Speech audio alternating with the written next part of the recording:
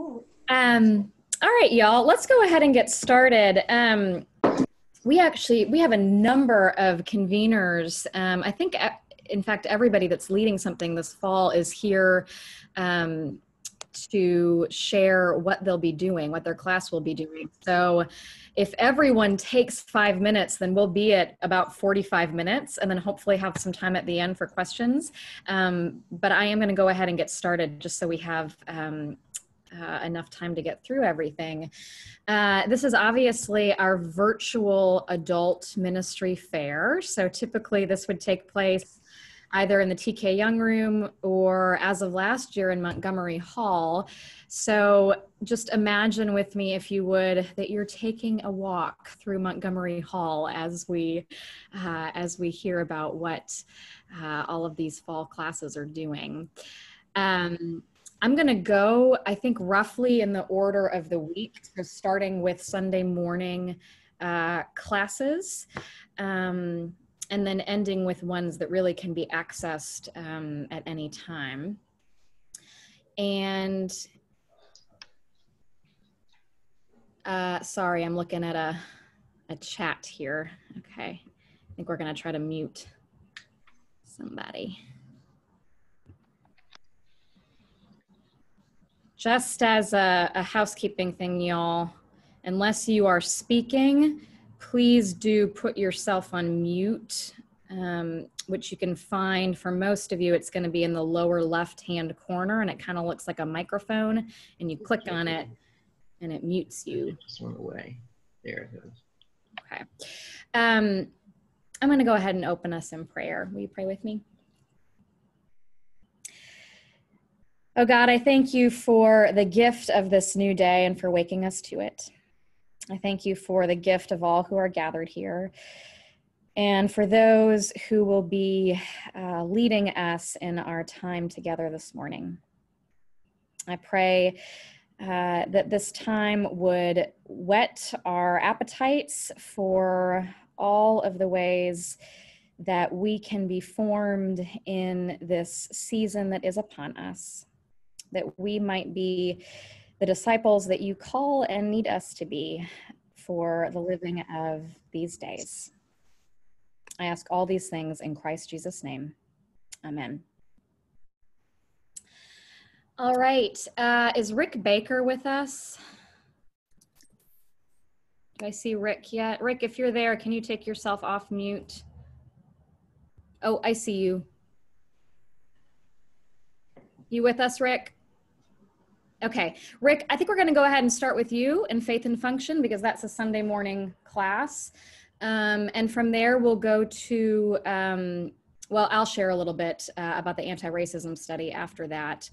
So I'm on deck. But Rick, why don't you go ahead and get us started?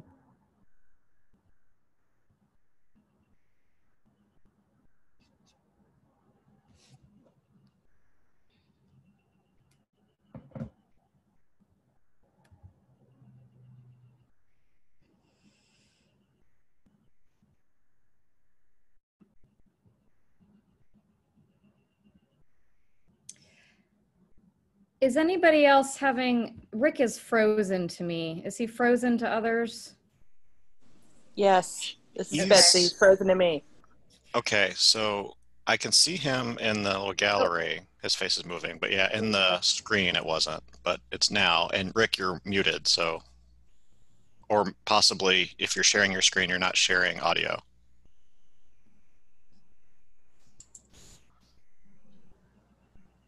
This is.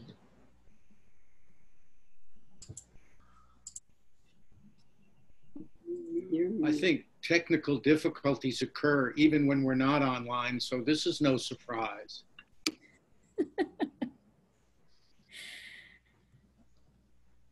Rick, right now you're still frozen in my screen. Yeah.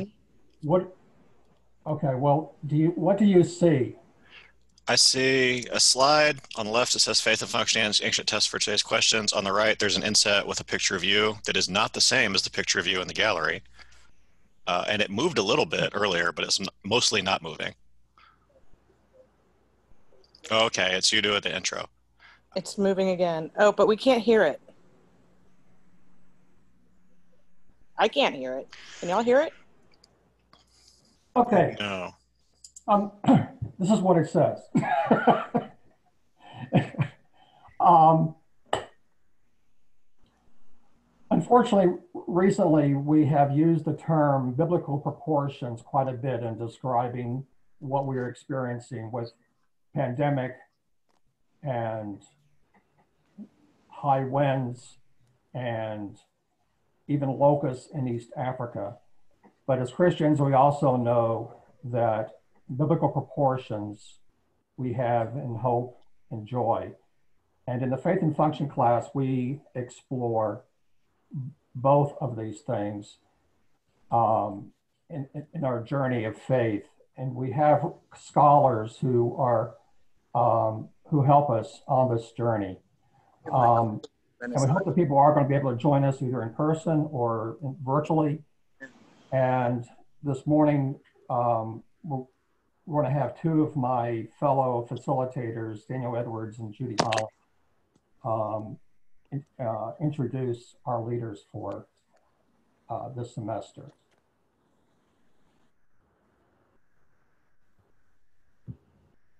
Welcome back to the fall. Our speaker for the first 6 weeks in August and September will be the Reverend Dr. Kendra Hodes. Kendra is an associate professor of religious studies at Rhodes College and is the Robert R. Waldron Chair of Population Health and director of the Rhodes College Health Equity Program. She teaches courses in theology, ethics, Africana studies, and urban studies. This fall, the topic will be the Bible in the city. We'll look at urbanization and antiquity, the growth of class stratification, and how the vision of the kingdom of God emerges and how to exercise in city planning.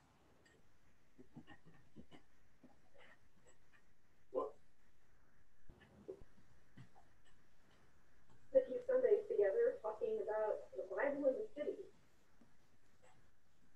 So if you read the Bible carefully from almost the very beginning to the end, from the time that we exit the Garden of Eden until we come to the New Jerusalem in the book of Revelation, the Bible is an extended reflection on urban life. Why do we live together in settlements? Why is there population density instead of us foraging or following herds? How do we relate to people who are different from us, who have different cultures, different values, who worship different gods? Most of the conflicts in the Bible are conflicts about those kinds of differences, and they happen in urban settings, both in the Old Testament and in the New Testament.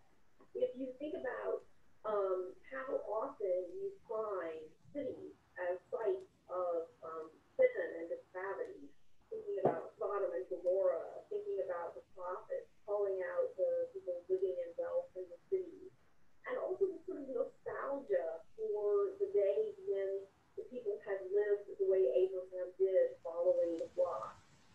You see this also in the New Testament, as Paul is traveling through the cities around the Roman Empire. There are distinctive challenges in each setting, and all of those are related to diversity. And so what we want to do is think about how the Bible reflects on urban life, what problems it identifies, what promises it offers, and then how does that relate to our life in an urban context. It's important to remember that the Bible's solution to urban challenges is not to go back to the Garden of Eden. In fact, the final vision of the Bible is of the biggest city the people of that era knew, Jerusalem, restored. And so it's the hope for a new city, for a new Jerusalem. And it's a city where there's no longer is violence. And so we leave the gates open all the time.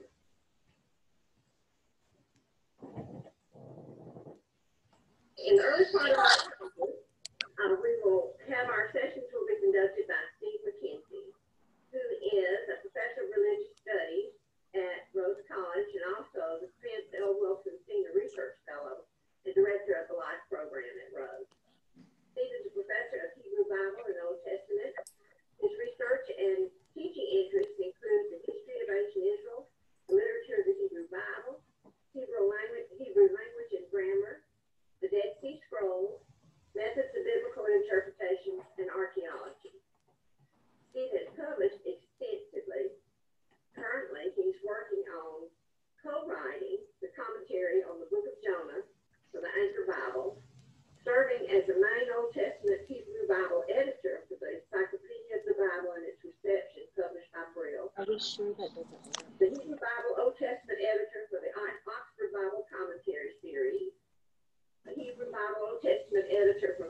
Harper Collins Study Bible and editor of the Oxford King James Annotated Bible. Steve will be leading us in a study on how to read the Bible, the historical and apocalyptic literature. We'll talk about different types or genres of literature in the Bible, mostly the Hebrew Bible, but to some degree the New Testament. We're going to be talking specifically about history or history writing and about apocalyptic. And I guess the hook would be, I mentioned I think in an email to Camille about the famous War of the Worlds episode with Orson Welles. That was a long time ago, probably before anybody in the class will remember. Maybe a more recent type of reference that some might be familiar with is a movie called Galaxy Quest. That was sort of a spoof, but the whole idea really of that and of what happened with Orson Welles was a confusion of genre. So in Galaxy Quest, you have an alien an alien space people group who think that a fictional TV show is actually a documentary or history. And so they come looking for help. In War of the Worlds, this was broadcast by Orson Welles, and a lot of people who tuned in on the radio didn't realize that it was fiction and thought that the world was actually being invaded by Martians. So that caused the panic. But it is interesting. I think that the point is that when it comes to the Bible, that something of the same thing happened. We read it from our 20th century English-speaking American culture and perspective, and it's written in what is a very foreign time period, place, and also from cultural perspective that uses different kinds of literature. So that's what we'll be talking about. In October, we will have 2 sessions led by Dr. Patrick Gray, who is a professor of religious studies at Rhodes College. Patrick received his doctorate from Emory University in the field of religion. He's taught at Emory and at Oglethorpe University, as well as in Japan. His area of interest are the Greco-Roman context of early Christianity and the history of biblical interpretation. He also teaches courses in various New Testament writings. In 2013, Patrick was awarded the Clarence Day Award for outstanding research and creative activity. Patrick has also published extensively. His most recent work, entitled Hebrews, an Introduction and Study Guide, he co-authored with Dr. Amy Peeler, and that was released in January of 2020. Well, I teach at Rhodes College. I've been to Idlewild a number of times. And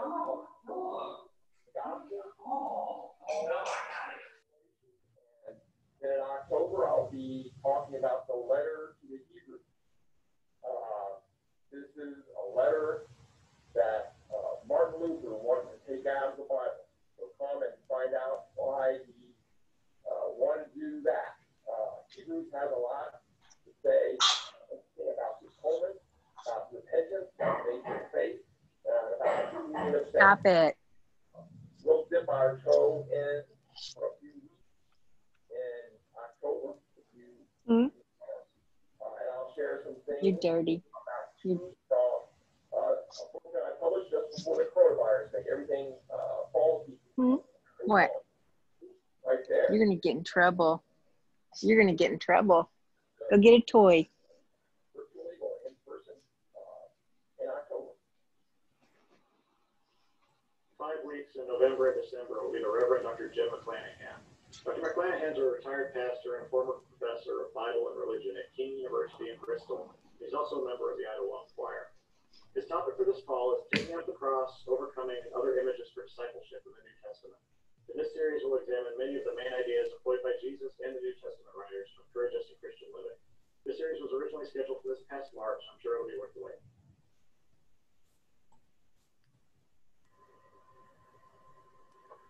My class for Faith and Function this fall is entitled Images of Discipleship in the New Testament.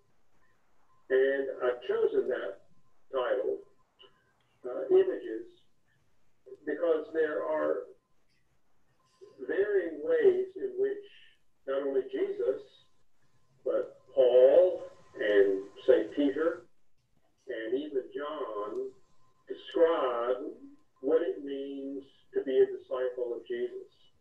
And sometimes they even seem a bit contradictory. And I want us to examine these different images to understand exactly how we are to follow Jesus and why even seemingly contradictory images might be used.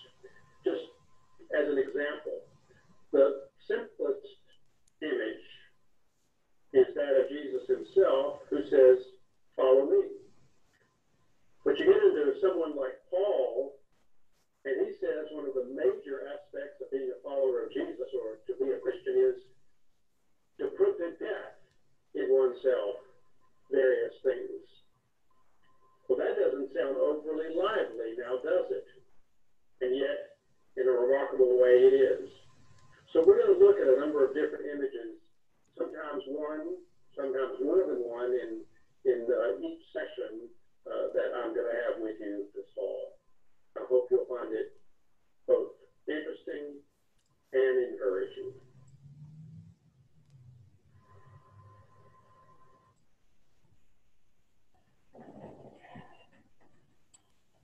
Well, thank you. I apologize for running over time, but my editing skills are very, very poor. So thank you. Thank you, Rick. I'm excited about this. You have a lot of really good stuff lined up. I'm going to ask y'all to hold your questions until the very end of the hour when we can ask questions of any of the conveners. We might actually put this slide back up, but we are going to move on to the other class that's going to be offered on Sunday mornings this fall, and that is our anti-racism study. So we're calling it Looking Inward, Moving Forward, an Anti-Racism Journey. It is a study that has been put together by Mary McIntosh and Charles Key and Cliff Johnson and Elizabeth Doolin and myself. And it's a class that's going to take place both on Sunday mornings and on Wednesday evenings as our Word on Wednesday offering. We're offering it twice a week in the hope that it will increase in participation. So for those of you that, we just got that incredible presentation on the Faith and Function class, if you say, man, I really want to do both of these things, you can do that. You can be part of the Faith and Function class on Sunday mornings, and then on Wednesday evenings, you can come and be part of the anti-racism class. The Wednesday material is simply going to repeat what was done on Sunday, okay? So the need for this study became clear earlier this summer, really before then, but certainly earlier this summer when the killings of unarmed Black people at the hands of public safety officers and vigilantes threw our country into not only collective grief, but into collective action. We've seen this kind of pulsing in our cities in the last months. When we gathered for our first Word on Wednesday gathering earlier this summer, I think it was just days after Breonna Taylor's death, we talked about how this conversation is often stopped before it even begins because it sort of pits people of color and their allies against police officers, many of whom we know and love.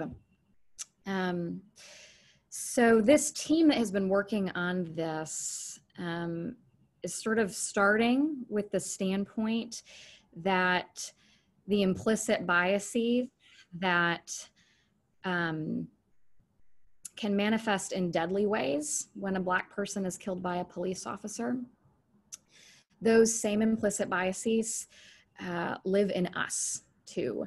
And what we share with everyone involved is the burden of racism. What we share is the burden of being products of a society with both a past and a present that that devalues people of color. So our team sees that devaluation in how we organize and fund our schools, and how we dole out justice, and how we provide health care. And we see how that devaluation shapes us as individuals, as people who carry feelings of either superiority or inferiority, of fear, a whole lot of things that are just easier to not really look at. So this is a study, it's a journey really, that starts with the assumption that racism is not just a problem out there, right? It's something that if we're ever really gonna get a handle on it, we have to start by looking inside ourselves. So this is it is a study that is we keep saying it's a conversation between the head and the heart. Every session is going to start with Lectio Divina. It's going to start with scripture. It's going to start with an openness and humility before God. And ultimately, you know, it's not about just consuming more information about racism. It's about being formed as disciples of Jesus Christ. And figuring out what that looks like in terms of how we're called to respond as Christians in this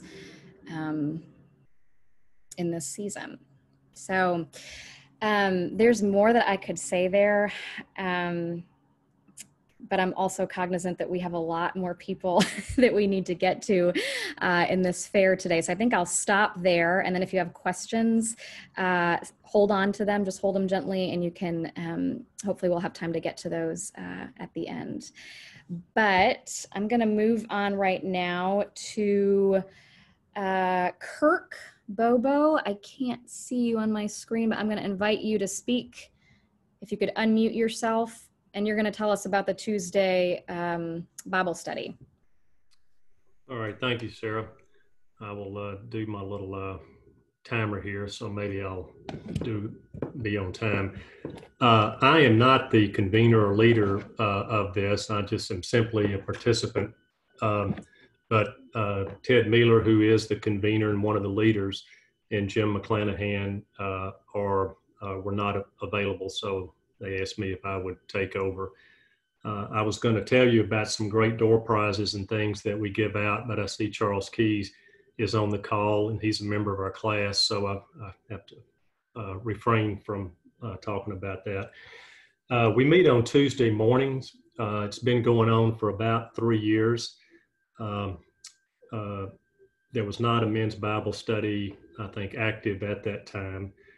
And the organizers wanted to do something that was a relaxed environment and primarily oriented towards those who did not need to have a 6 a.m.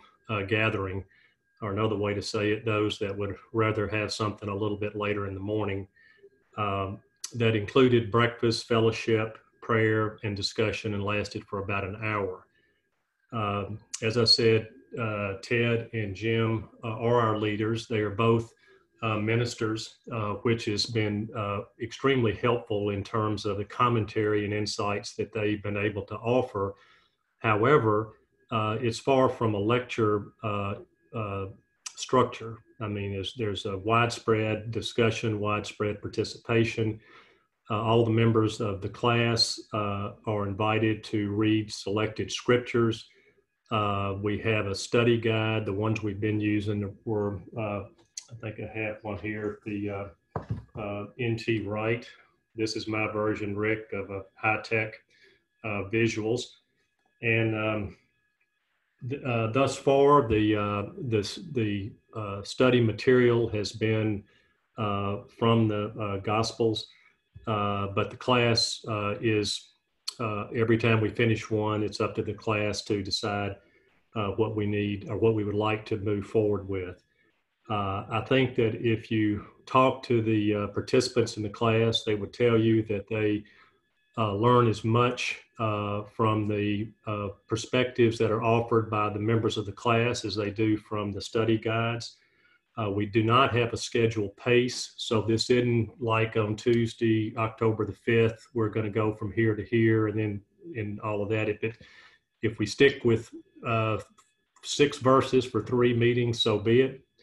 I think that's obviously slows us down a little bit, but I think if we want to stop and talk about something that's significant at any given time, we're free to do that. The group or the organizers felt that it was important that this be held at the church. Obviously, we have not been doing that over the last several months since the pandemic, but the idea was that we wanted to meet at Idlewild, and also that we did not want to limit the meeting purely to Idlewild members. Of our 12 or so regular participants and 25 or so total people that are on our mailing list, some of whom attend on occasion, there are several that are not members of the church. So we think that's been an important part of what we're doing. We chose 9 a.m. Because we didn't want the kitchen staff to have to make a special early morning arrival to prepare breakfast, and that's worked out real well, and it's given the staff at the church an opportunity to grab a piece of bacon as they walk by in the hall that's left over. As I said, so far our work has been the Gospels, Mark and Luke, and the book of Acts.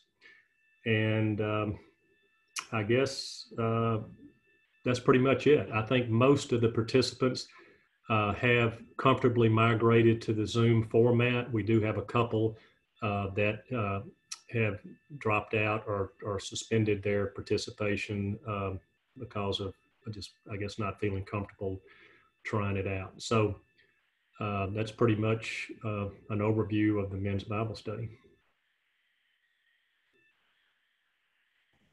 Thank you, Kirk.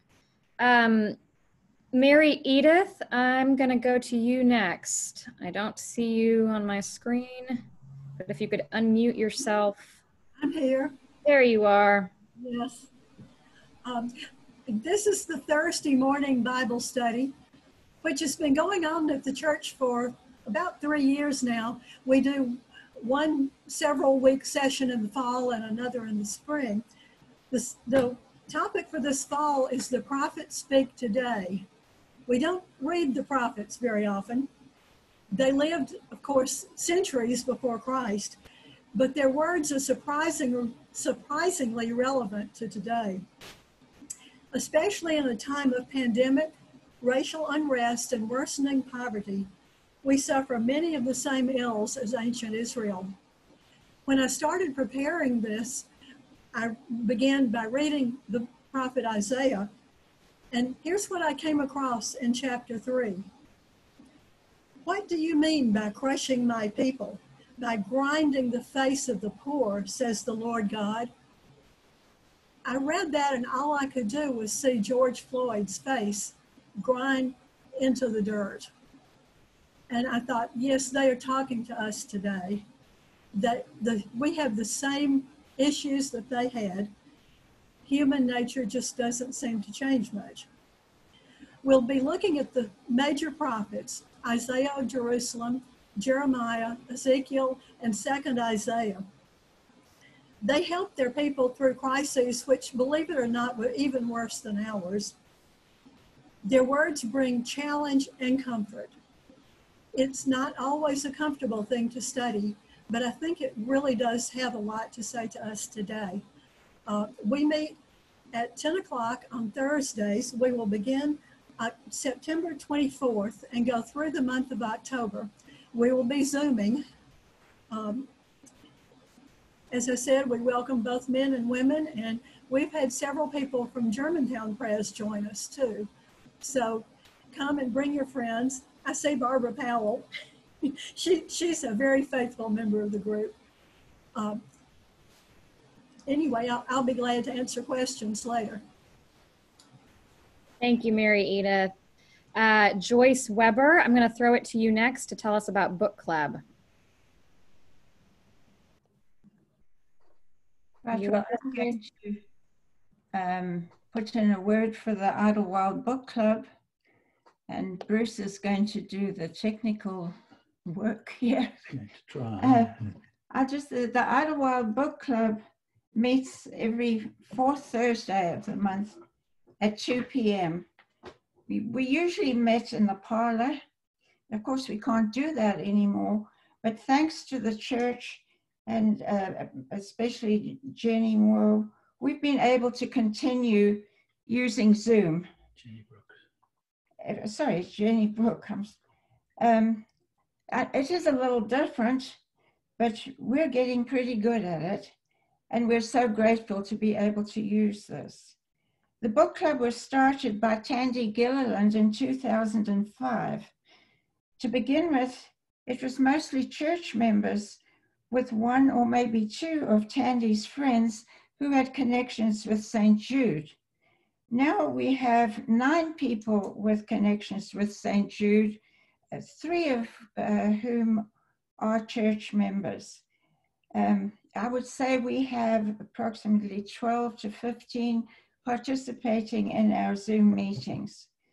After Tandy left to go to family in Kentucky, Terry Nelson was our organizer. And she, thanks to her, we have a complete archives back to 2005. Unfortunately, Terry passed away last year. We each take turns in selecting a book. And just to give you some idea of what we've been reading, this one, The Screening Room by Alan Lightman, was a lot of fun.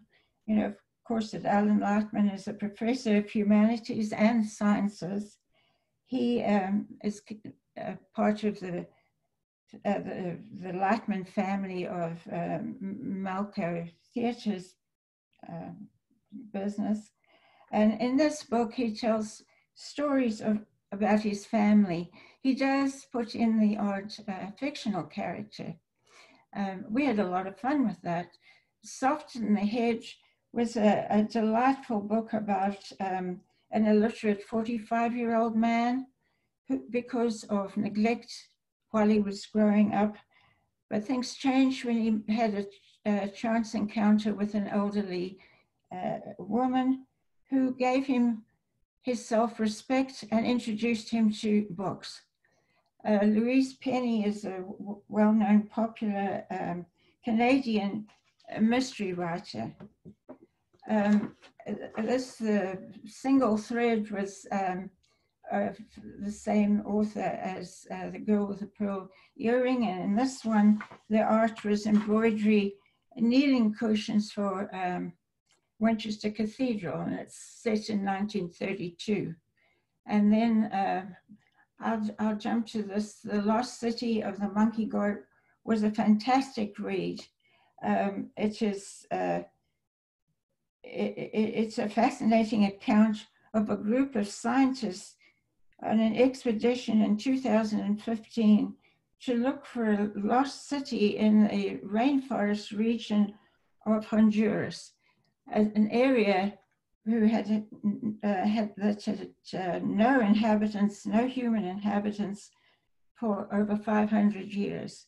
And it goes into describing diseases that probably was the cause of the culture here, the people just suddenly leaving.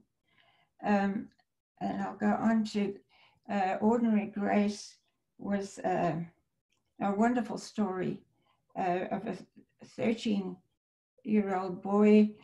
When that year of his life, he felt his whole world was falling apart. His father was the local Methodist minister, who was a fine man and whose life was centered around God's grace. And the outside boy, that we learned about the Pabbies, or the travelers, the Irish travelers. And that in itself was very interesting. They're a minor ethnic Irish group and different from the Romanian gypsies. And now what we're reading this month is The Shadow of the Wind. This is by the author is, the last name is Zaffin, Carlos Ruiz Zafón, who died in June this year at the age of 55. He was born in Barcelona, and the novel is set in Barcelona, and it's been regarded as the second most successful Spanish novel after Don Quixote. And it's two main stories that become interconnected. So anybody who wants to come is most welcome. It'll be on August the 27th at 2 p.m. And if you can contact me, I'll be happy to give you the link to the meeting. Thank you. Thank you, Joyce. Do we have Ernst Kelly with us? Dr. Kelly? You're on mute, Ernest. There we go. Okay. Okay, there we are. Yeah. Pat and I are here to present one of the longest running and least known parts of Idlewild culture. And those of you who are studying the Bible might want to join us at 4 p.m. on Thursday afternoons. We're flexible because we're so few, and we would work with you.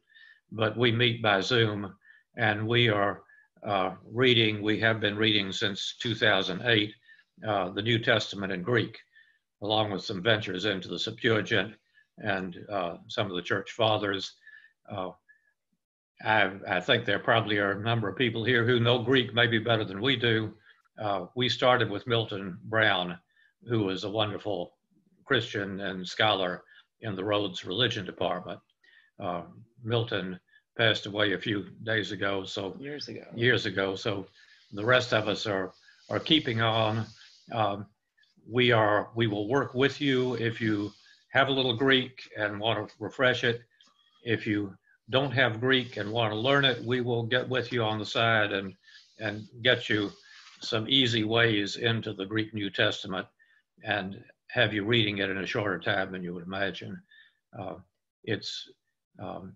won't go into why this is such a good study, but I can tell you that if you read the original, you will come away with an appreciation of the Bible and understanding of some of the complexities that you just cannot get in translation, and it will be a changing experience for you. So anybody who wants to do that can contact us. Brenda has our number, 568-8462 is my number, and we will work with you and talk with you about what you want and what material you need and see you into it. Some of you I know, I recognize a couple of our lost and stolen and strayed sheep from years gone by who are welcome to come back and resume their studies. But we would love to have you. We will work with you.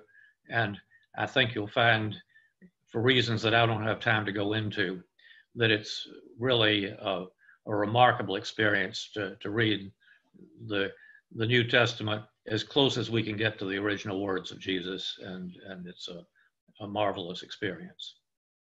So call us if you want us and we'll work with you. Amen. Thank you, Dr. Kelly. Jenna Sykes, I'm going to throw it to you to tell us about Christian parenting. All right. Well, we are Christian parenting for young children. So traditionally it's been parents of younger children, though our programming this fall is really going to be appropriate for parents of children and teenagers, just any age of children.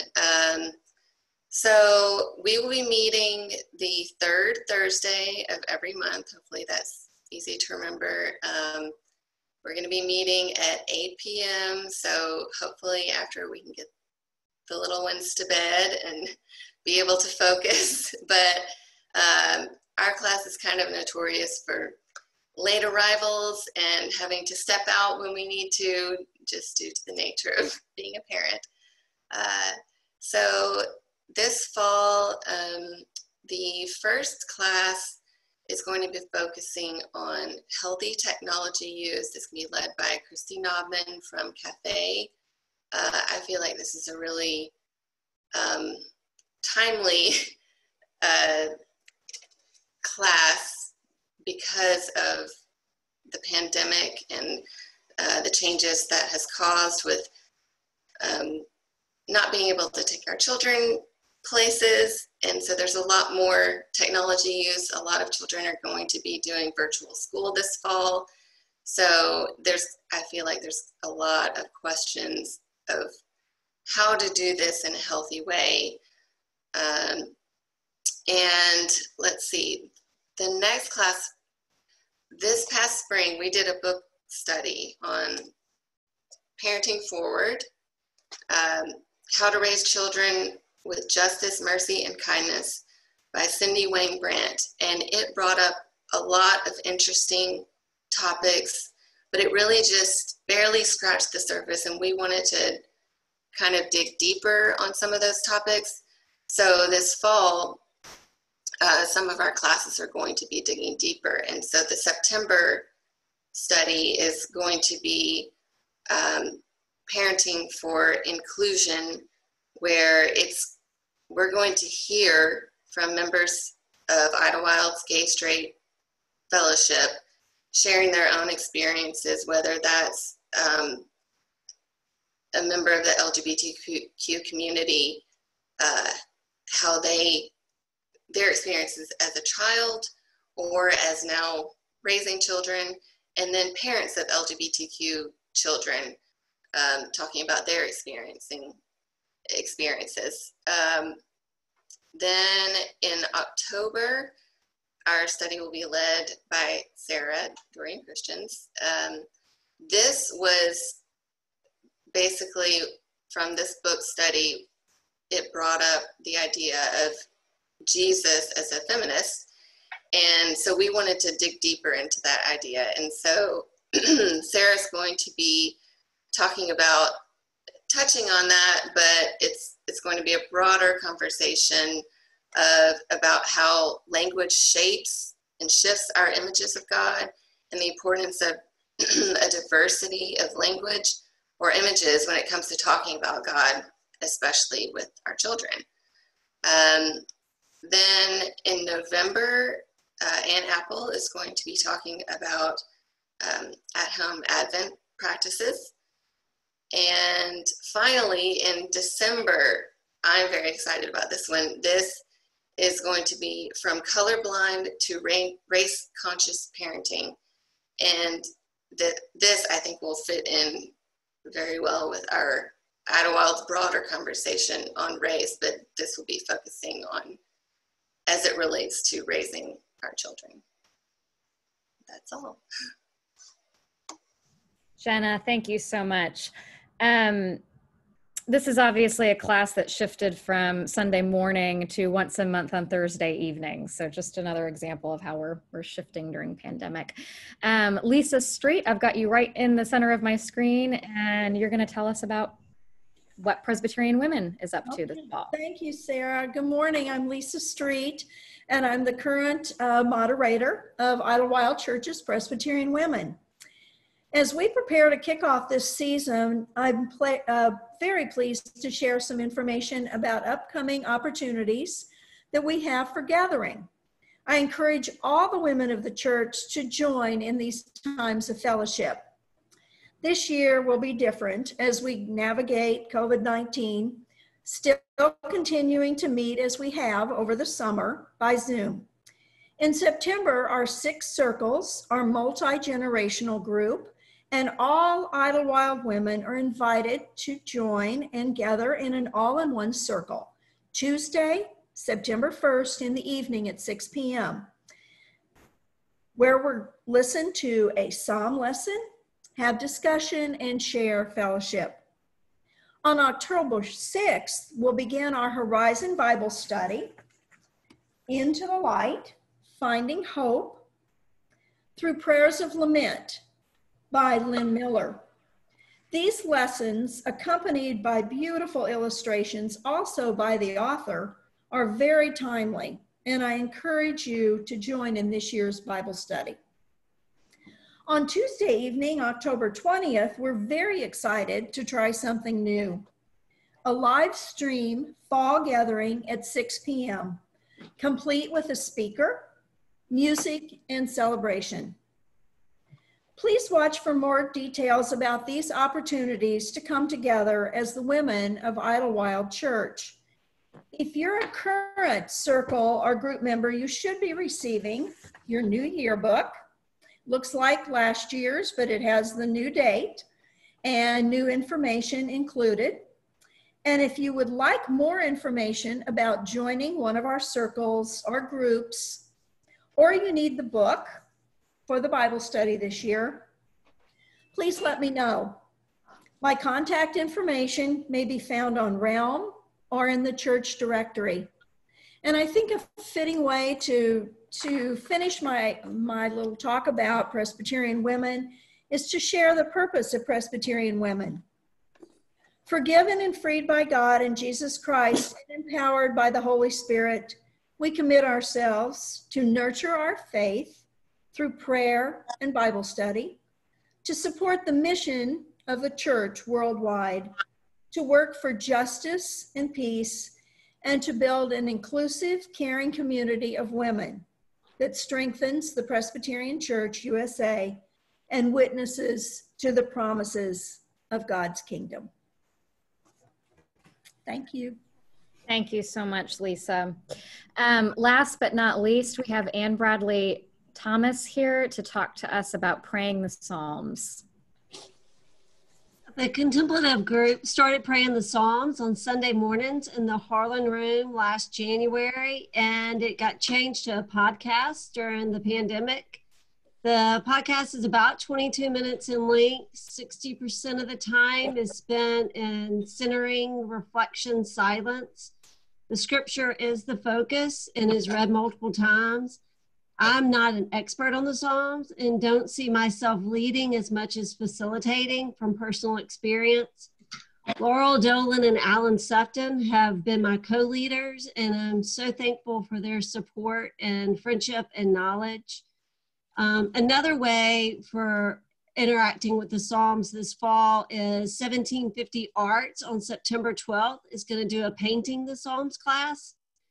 And in thinking about like why I'm doing the podcast and why praying the Psalms is important to me, I came up with the top 10 reasons, and here they are. Number 1 is silence. I find that there's something intrinsic about the Psalms that invite me to silence. They're not written for my thinking brain as much as my heart brain. Number 2, listening. The pattern of the Psalms is not done in a to-do list. So many of the Psalms are written by a very human king who turned to God rather than his own status. And the Psalms really orbit around God, and they've taught me how to listen to God. Number 3, humanity. Jesus was deeply familiar with the Psalms, and they've been prayed from age to age across time, culture, and language, and they connect me to the larger community of the world. Community within Idlewild. The Psalms were always part of a community. They were sung, they were memorized, they were not for the literate, and you cannot read the Psalms and disconnect them from community. 5, art. The Psalms are poetry, and they're filled with musical words and metaphoric rich words, and they require time to reflect on the meaning, and they draw me to music and art. when I think of the Psalms and art, I see them more as abstract art.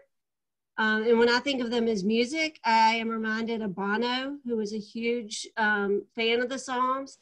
And Bono says if you categorize the Psalms, that they would be more blues than gospel. And that the singer doesn't sing the song sings the singer. 6, uniqueness. The Psalms are full of breadth of emotion from anger and hate, jealousy, joy, thanksgiving. And they remind me to bring all of me to God. They also remind me that each person is unique, unique circumstances, unique personality, unique walk with God. And the Psalms are written for all of us where we are. Number 7, the Psalms are written in a time where society lived closer to nature and found God in the rhythms of the seasons and the beauty of creation. And they saw God that they were praying to as the infinite creator. Number 8, humility. The Psalms show humanity just as we are, broken. And they push me beyond being a self-love person. And I find it's easier to hold hands in community with others from the psalmist standpoint. Number 9, action. The Psalms always leave me with a so what feeling. So what's my response to God? And number 10, praise. No matter what the topic, the Psalms almost always start and end from a praise. And God, not the psalmist, is the focus. So to close, I would really welcome all feedback and let me know how to improve the podcast. What are your ideas or ways you think we can build a contemplative community at Idlewild going forward, but especially during this pandemic time? Thank you, Anne Bradley, and thank you to all of our presenters. This has been really enlightening, and it makes me excited for the fall semester. If you have a question for any of our presenters, if you would use our chat feature to ask that question, that way we can all see it. And if you have an answer to that question, feel free to unmute yourself, conveners. Thank you, Rick, for putting our, our slide up. Any questions?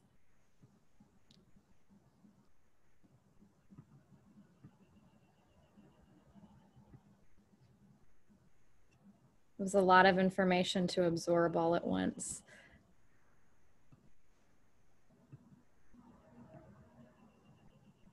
I'm just going through to make sure. You could also raise your hand if you want to.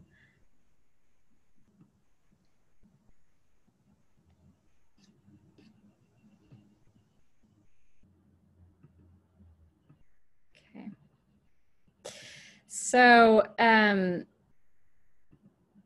you know, something that the staff has been talking about really since mid-March, since we found ourselves in the midst of this pandemic, is, you know, what is changing that's actually, you know, that's actually really good. When we kind of come out of this and find some semblance of normal, what have we been doing that's actually worth, you know, continuing to do?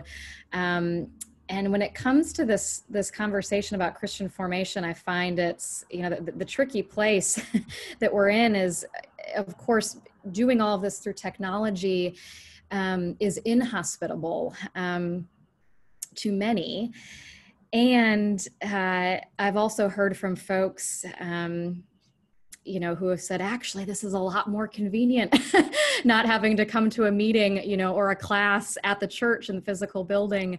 There's something about this that has actually enabled me to be, to participate. So we're holding all of that, you know, as we go forward and figure out kind of what our new normal is. I've had the feeling with this virtual fair, like I'm kind of walking through a department store.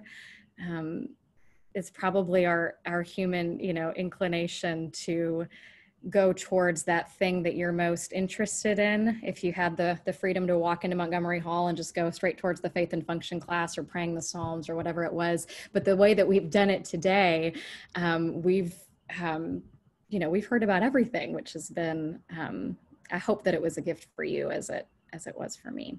So I am still looking to see if I have a hand here. I don't want to sign us off too quickly if y'all have questions, but I'm not seeing anything. Bob Llewellyn in the chat has said, just a quick note, the Stephen class, AKA Advanced Placement Sunday School, will meet on campus as soon as the church campus is open officially. We will be doing a short series, and you can check the adult ministry brochure for a schedule in the fall. Thank you, Bob. All right, y'all, just because that Bob's comment reminded me, if you are not subscribed yet to the adult ministry newsletter, that comes out every week on Saturday morning, and it'll tell you everything that's happening on Sunday morning and throughout the next week. So if you are not yet subscribed and would like to be, please send me an email at sdorian@idlewild.org. I'll put it in the chat, and I will happily subscribe you to that newsletter so you can be kept up to date. I think that is it. Y'all, thank you so much for being here. And I will see you in worship. I can see Ann Apple is heading towards worship, so Thank you, Sarah. I'm gonna meet her in the sanctuary. Bye, y'all. Thank you.